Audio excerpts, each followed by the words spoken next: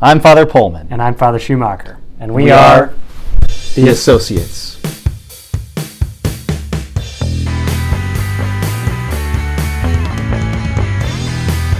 And we're back. Happy Advent. We are here with a special guest today, a second class relic of Blessed Solanus Casey. I think this goes very well with a question that we have this week. What is a good practice or recommendation for Catholics for daily devotion? Well, daily devotion begins from the prayer of the church, I think. We ought to be praying with the church, even when we're not at church. And one of the best ways to do that is to incorporate the liturgical calendar into your daily prayer. For example, we're right at the beginning of Advent, so your prayer at home should probably reflect that in some way. People already do a lot of this kind of thing, right? Advent wreaths are very common, or putting candles in the windows of your house, or getting one of those Advent calendars and opening only one door every day. Kind of a fun thing. And it helps us to live kind of sacred time in this way.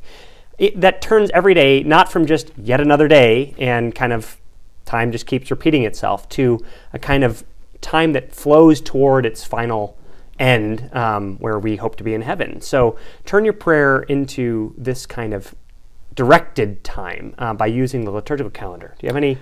I would like to give a little theology that comes from the right understanding of the human person. So what is the purpose of devotional prayer? It may be described in a number of ways, but as Father was pointing out, that it primarily should be liturgical. So any prayer that is devotional in the true sense will actually give me a greater warmth and fervency when I enter into the liturgical prayer of the church. And how does devotional prayer do this? Actually, by untethering and severing and freeing me from the attachments to this world that make things that are truly spiritual, that are truly holy, give me a certain, if I'm not attached, then it frees my soul to rise up and take delight in the things that are above. And so that is one of the goals of Catholic devotional life, to make me benefit more and delight in true liturgical prayer. So what is this going to look like practically? One suggestion that came to us as we were talking over this is the reading of some of the Mass texts. You could actually come to Mass every day, but even if you don't come to Mass, or even if you have come to Mass and want to spend some more time praying, maybe use the entrance antiphon and the collect, the opening prayer for the day, as kind of fuel for your personal prayer at home, or spending a little bit more time in the church. That would be a very good liturgical way to enter into, especially in a strong season like Advent, where the prayers do change every day, to really enter into that season. But the Catholic should be living the devotional life all the time. So maybe Saints' Days as they come along. You do something special for the Saints' Day. One that's coming up very soon, again, that people have a kind of natural affinity for, is St. Nicholas Day. So you do something special for St. Nicholas Day. Especially if you've got children at home, doing something special at dinner time or in your family prayer before bed is a really good way to introduce them to the richness of the liturgical year as well. There's a couple other things that should be said in any discussion of how a Catholic lives the devotional life. We've got prayer, we've got fasting, and we've got almsgiving, right? Those are the three kind of basic spiritual works that a Christian should do. Comes to us from the Jewish tradition. Jesus talks about them on the Sermon on the Mount. So your daily life, or maybe more broadly, your weekly life, think of it in terms of weekly cycles, should include all three of those elements. Daily prayer, some kind of deliberate fasting or mortification, and some kind of deliberate charitable work. So note how all three of the things culminate together in the human person. Prayer, so I'm exercising that spiritual faculty of my mind and my will. So I'm using that spiritual part of me on a daily basis. So that's going to lend itself to prayer with the liturgy of the church. Fasting, I'm very clearly telling my body that it is second to my soul. And then the almsgiving, those works of charity and giving, most especially to the poor, those in need, comforting those who are sick, and seeing Christ in the other. Well, that helps me with eyes of faith view my entire life, my surroundings, with the true that true view of faith. So we have a great question in regards to this. What's the role of mortifications in our spiritual lives, and how often should we do them? The role of mortifications, Father's already begun to speak about, is to put the body as part of the human being into its proper place. The body is not evil. Very clearly, the body is good. God gave us the whole of physical creation, and He delights in it.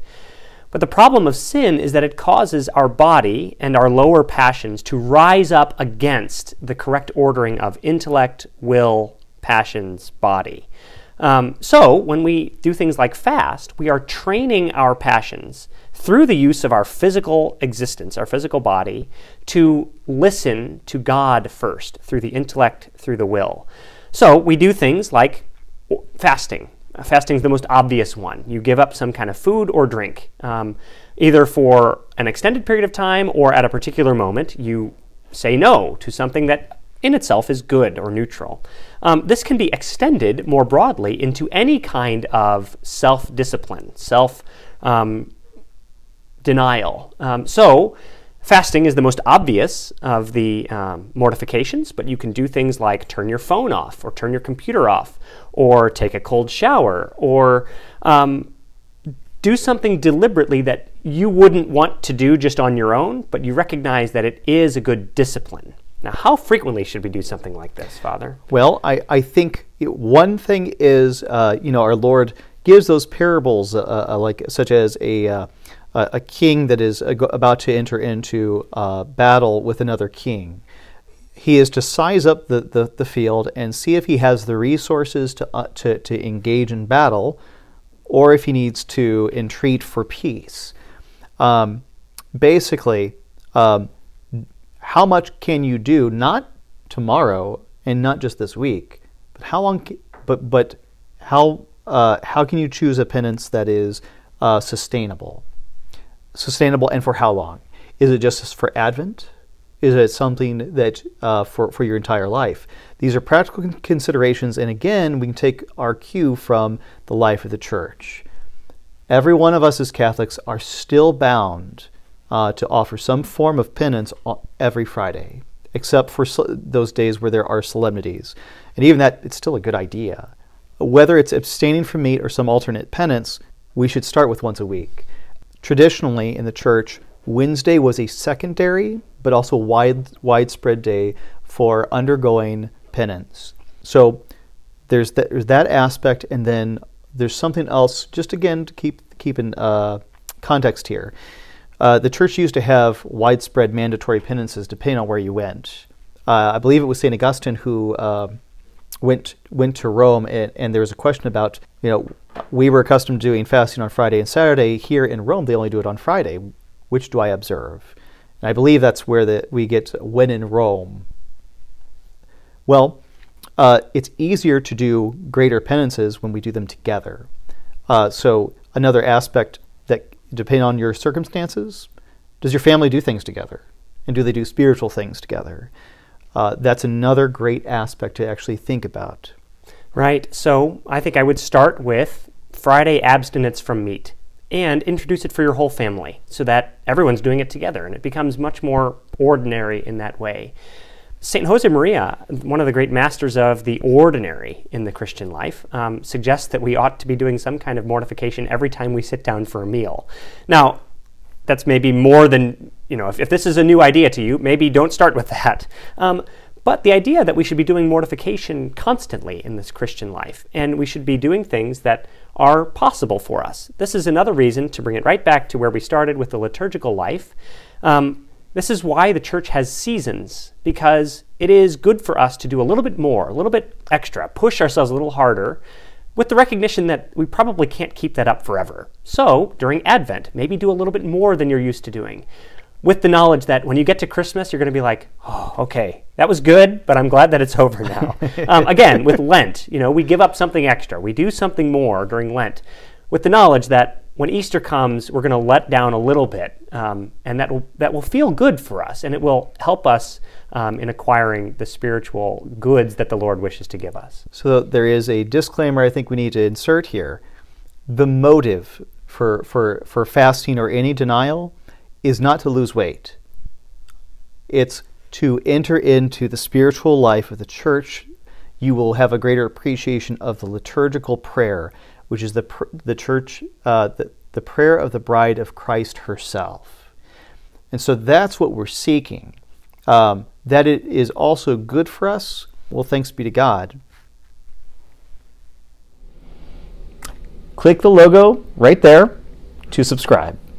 Thanks for watching. New episodes come out every Wednesday.